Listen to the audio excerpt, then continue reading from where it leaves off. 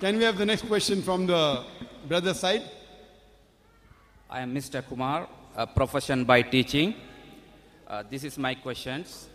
I see in Sri Lanka and India, there are many divisions among the Muslims, but they follow the same, the Holy Quran and the follow of the Hadith.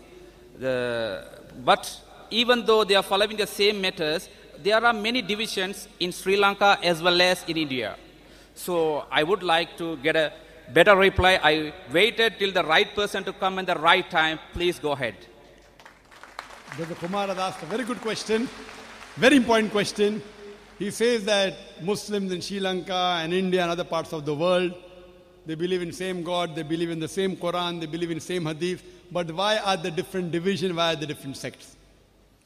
The reply is given in the Quran, in Surah Al-Imran, chapter number 3, verse number 103. It says, وَاتَثِيمُوا بِحَبْلِ اللَّهِ جَمِيعًا وَلَا تَفَرَّقُوا.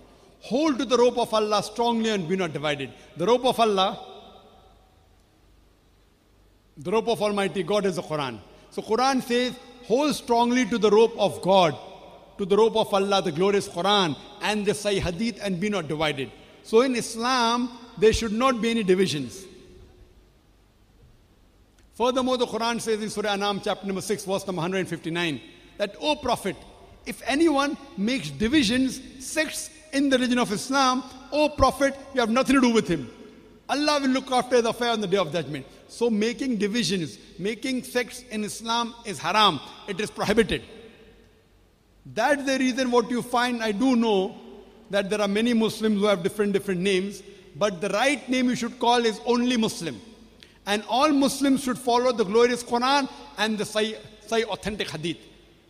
Any scholar says anything, if it matches with the Quran and Sahih Hadith, you have to follow. If it does not match it, you should throw it away. To make different organizations,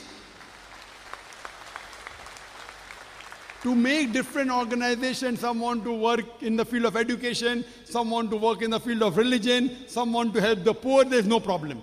Doing Jama'ah, making different organizations, no problem. But as a deen, as a religion, we cannot be divided. There can be no sects. The Quran says we should not make sects. But our beloved Prophet Muhammad said, it's Hadith, the Sahih Hadith of Tirmidhi, Hadith number 171. Beloved Prophet said that there will be 73 sects in the religion of Islam. The Prophet did not say you should make. Allah says don't make, but Prophet said there will be. Unfortunately, we Muslims are divided. And the Prophet predicted that. The people asked that, and the Prophet said only one will go to Jannah, only one will go to paradise. The Prophet asked who? The Sahabas, the companions asked who? The Prophet said those that will follow me and will follow the Quran. That follows the Quran and my example. Today, unfortunately, we have different sects: Shia, Sunni, Hanafi, Shafi, Hanbali, Deobandi, Barelvi. What was the beloved Prophet? There is no Shia Sunni in the Quran. What was the beloved Prophet? Our beloved Prophet Muhammad sallallahu alaihi wasallam was a Muslim. The Quran says in Surah Al-Imran, chapter 3, verse number 64, Qala innani minal muslimin. Say that I'm a Muslim. Anyone who says a Muslim is a person who submits his will to God.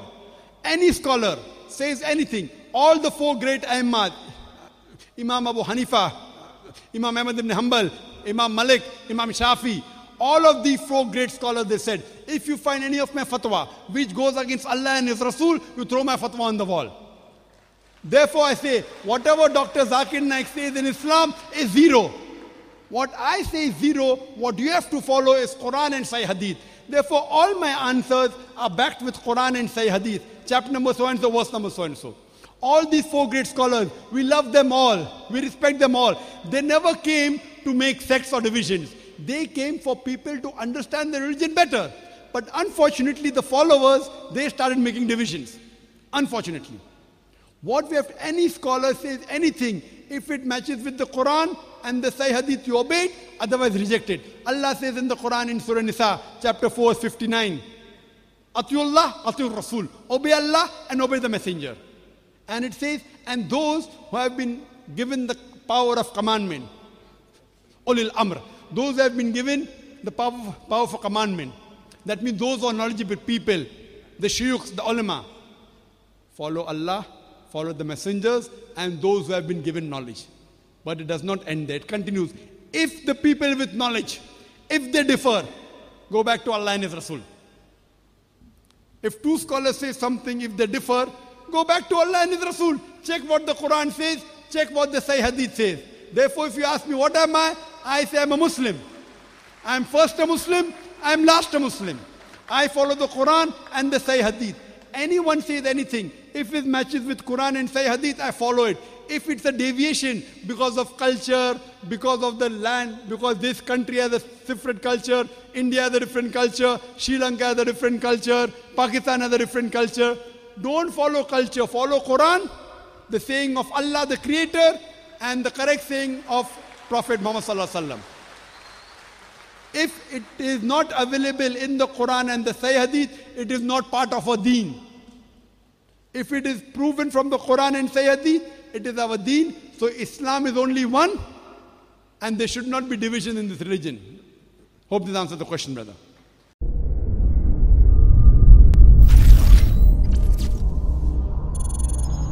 The Quran says in Surah Hujurat, chapter number 14 and verse number 6, that whenever you get information, you check it up before you pass it on to the third person. Unfortunately, almost all of the media throughout the world, they do not follow this guidance given in the glorious Quran. And this is exactly what happened just recently when an article came in most of the Indian newspapers, headlines, as well as the news channels, that I was responsible for inspiring one of the terrorists of the attack in Dhaka in Bangladesh. I inspired him to do this act of killing innocent human beings. I did a little research and tried to find out what was the story behind this. And when I spoke to the Bangladeshi official government people, they told me that they do not believe that I inspired this Bangladeshi terrorist to do this act of killing innocent people. That's the different issue. That yes, he was my fan. And there are millions of fans of mine throughout the world. And particularly in Bangladesh, Alhamdulillah, more than 90% know me and more than 50% are my fans. So he may have been my fan, but to say that I inspired him to kill innocent human beings is devilish. But this story occurred the first time in one of the leading newspapers of Bangladesh, the Daily Star. And what they did to sensationalize it, when they knew he was my fan, they went on to say that Dr. Zakir Naik, an Islamic preacher, he inspired the terrorist to do this act of killing innocent people, which is devilish, and this was picked up by the Indian media without verifying it. I challenge any of the media, whether it be the newspaper or from the channels, to show me any official source from the Bangladeshi government which says that they believe that this act was inspired by Dr. Zakir Naik of killing innocent human beings. This paper went to the extent of saying that I am banned in many countries, including Malaysia.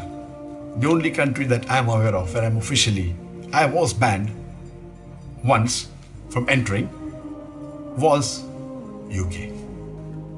I don't have any proof that any country has banned me officially. And Malaysia banning me, it is illogical because this paper doesn't know, neither does the Indian press knows. If they had done little research, they would have realized that less than 3 years back, in 2013, I got the Toko Mal Hijri Award, which is the highest award of Malaysia, which is given every year to a Malaysian and once in a blue moon to a foreigner. Alhamdulillah, by the grace of Allah subhanahu wa ta'ala, in the last 25 years, I was the 4th foreigner who got this award. And this award was given to me by the King of Malaysia and the Prime Minister of Malaysia. And since I've been awarded the highest award, do you think that they gave an award to a person who promotes terrorism, do you think the Malaysian intelligence is so stupid? And this paper said it, and the Indian news media picked it up without verifying it. And just for the information, I was there in Malaysia just hardly less than 3 months back. In April, I had an official lecture tour to Malaysia. I was called by the Chief Minister of Terengganu, and I gave a lecture.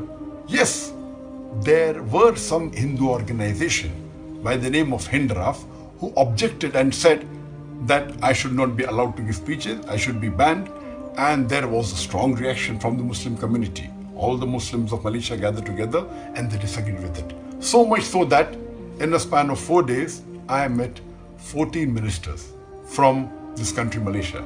I met the Prime Minister, I met the Deputy Prime Minister, Home Minister, Religious Minister, Sports Minister, Education Minister, Telecommunication Minister, on and on. In 4 days. Never in my life have I met more than 15 ministers in a span of 4 days. Alhamdulillah, my fan following in Malaysia is also very high. Just because one Hindu organization does not want me to come to Malaysia, that does not mean that the Malaysian government banned me. So this newspaper in Bangladesh, the Daily Star, says something which is unauthentic. From where did they get this? I don't know. Maybe from some website of some fanatic organization, and they give it in the newspaper, and the Indian media picks it up, and most of the news channels, many of the newspapers give as headlines that Dr. Zakir Naik is banned in many countries, including Malaysia, which is absolutely wrong.